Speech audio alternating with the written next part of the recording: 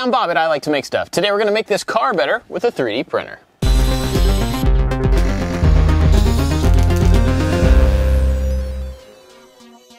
If you've been around the channel for a while, you've probably seen this thing. This is my 1992 Land Cruiser. I love this thing, and it just turned 30 years old. One of the terrible things about having a 30-year-old vehicle is that stuff constantly breaks. Things just wear out. Fortunately, the mechanical stuff is pretty easy to replace and to find new parts for, but the harder thing to find is the stuff that goes on the inside of the car. The little bits and bobs, plastic things, knobs, covers, things like that. It's just really hard to find them. When you look around inside your car, there is a ton of plastic. There's also some fabric and some big things that you probably can't replace, but there's tons of little knobs, switches, covers, all sorts of things that will eventually probably wear out or just completely disappear. I've had several things like this in my car, and so there's a couple things that have been causing a problem and I need to replace them. But before I show you those, take a second and look around your car. Think about all the different things in here that could be replaced. Some of them maybe just to make them work better, some of them just to make them look better. You could actually customize a lot of the interior of your car just by changing the color of knobs and buttons and things like that. It's actually a pretty good way to learn 3D modeling. All right, let me show you what the big problem is here in this car. I shouldn't say the big problem, it is one of the problems that I'm trying to fix right now. It's also very cold out here, so if I'm chattering a little bit, sorry. But the problem is that this handle right here is supposed to have a latch on it.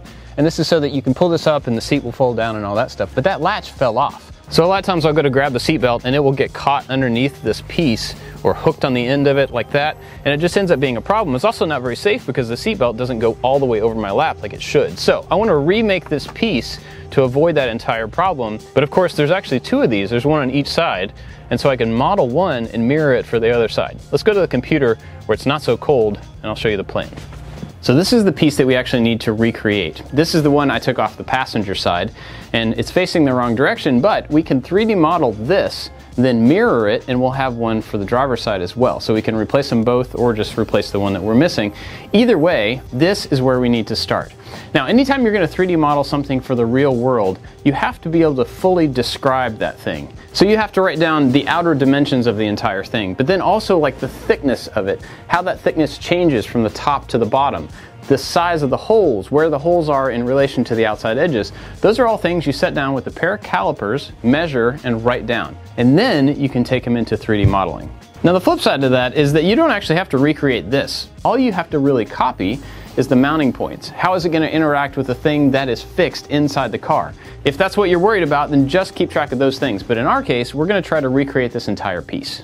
The way that I usually start is by taking the thing itself and then tracing the outside edges of it. This gives me a clear point to draw the dimensions on so that I don't get confused later on.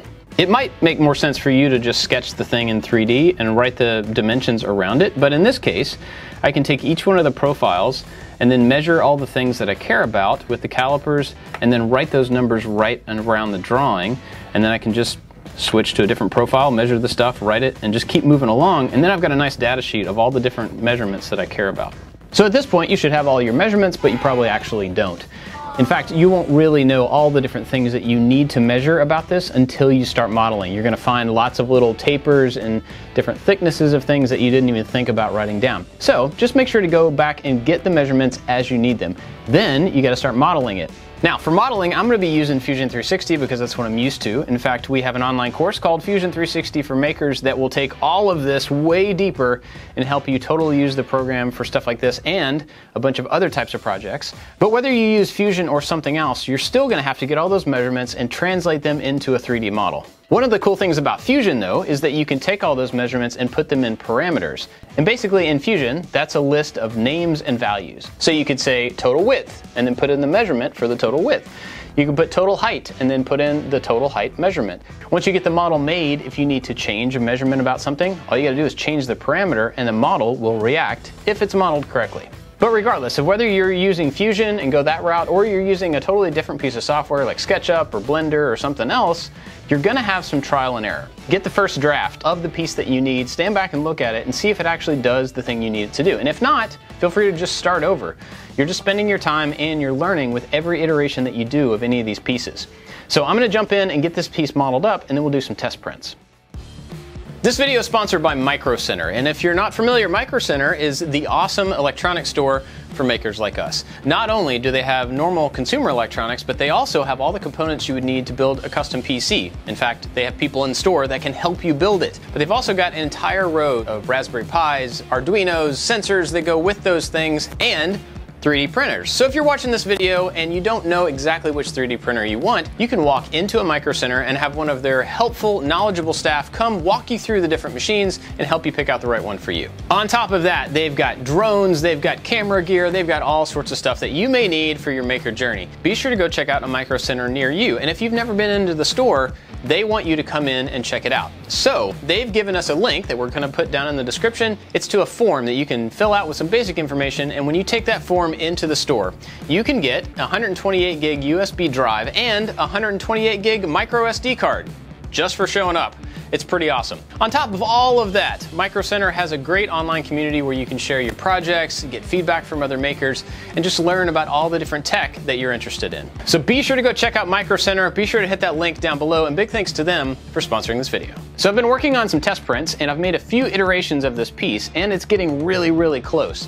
I wanted to point out though that as you're printing test iterations of a piece, it doesn't really matter what material you use or the quality that you're using as long as you can get the fit. The prototypes are all about making sure that it does the thing it needs to do and that it fits correctly. And then once you've got all those things out of the way with inexpensive materials and quick, ugly prints, then when it's all done, you take your time and do a really nice, high quality print with the right material.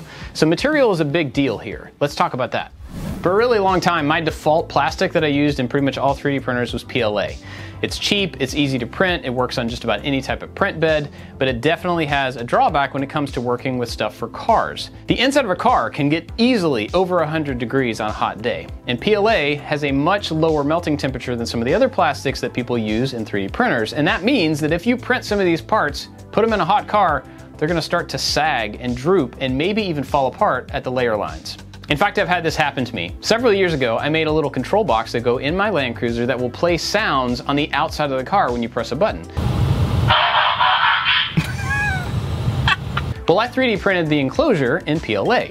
And although it definitely still functions and still works in the car, you can see that it is sagged over the years. Being in a hot car has just kind of let it droop a little bit and it's changed shape, and you definitely don't want that. So instead of using PLA, I would suggest using PETG. At this point, it's really easy to print, there's great profiles for it, and so it's what I use for everything.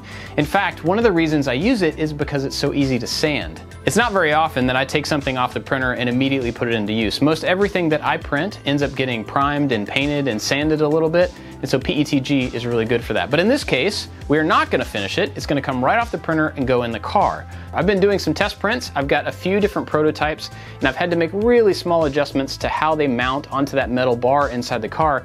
But I think I'm at a point where I can do a final print for the one that I modeled and then mirror that piece to make the other side. So here's the thing that we modeled from. This is the original piece right off the car, and then this is what we ended up with. And it's not exactly the same. Some of the profiles are a little bit different, but it's absolutely functional and it fits really, really well. So now I've got those pieces printed in PETG. I know that they're good to go. I could put them in the car and move on, but I want to try one more thing with them. I've never really experimented with using an SLA print or a resin print inside of a hot vehicle. I don't see any reason why it wouldn't work, but I haven't tested it, so I'm gonna print those same pieces on an SLA printer and then maybe put one of each type in the car for a week and see how they perform. So let's go get those things screwed into place, make sure they work, and then we can talk about the next thing to fix in the car.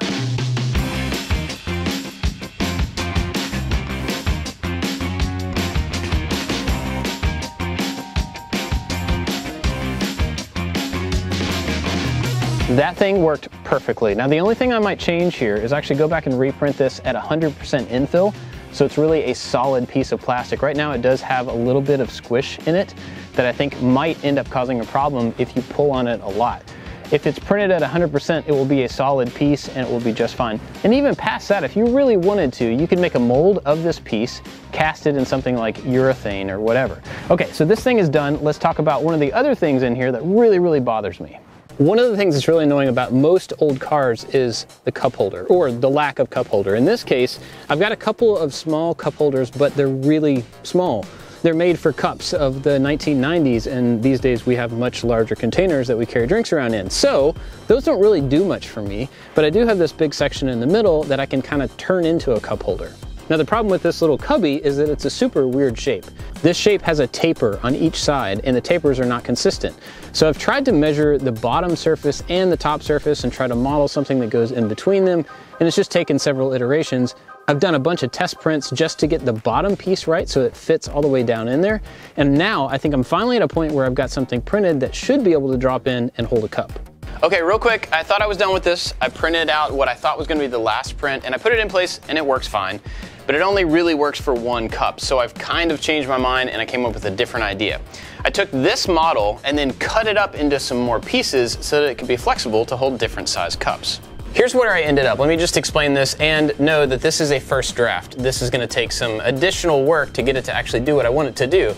But basically, I took the shape that I had and cut out the middle section, and then I took part of that curve that matches the cup and cut it out as a separate piece so that it can drop in there and slide back and forth. That way I can put some spring tension on the inside of this, pushing it together, and the cup goes in, it can push it out, and those springs can hold the cup in place. So on the back of each one of these pieces, I made some little keyholes. Those keyholes are to match the size of some springs that I had just from the local hardware store, and they kind of sit in there. So there's a matching keyhole on the inside of this piece as well, which you might be able to see right in there. So the idea is that these springs sit in those keyholes like that. Then the sliding piece will fit in there on top and match into those keyholes with the springs. And then we have a little cap that can just snap on and cover it all up. So now this is what it looks like. This piece right here is spring-loaded so that when you push on it, it slides back under that cover.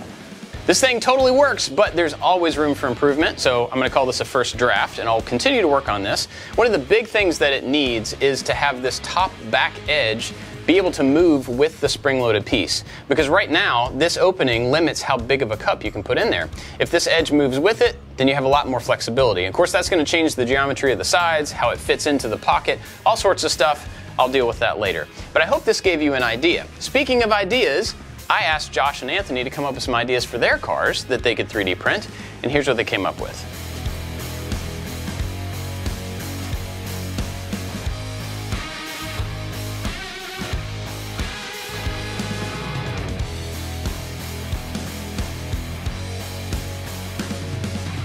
These are just a couple of ideas that I needed in my car and the guys needed in their cars, but I'm sure you have different problems that you can solve. And if you do, leave those ideas down in the comments because they may help us or somebody else. Also, if you've got any other general 3D printing tips, leave those down there because that's helpful for everybody.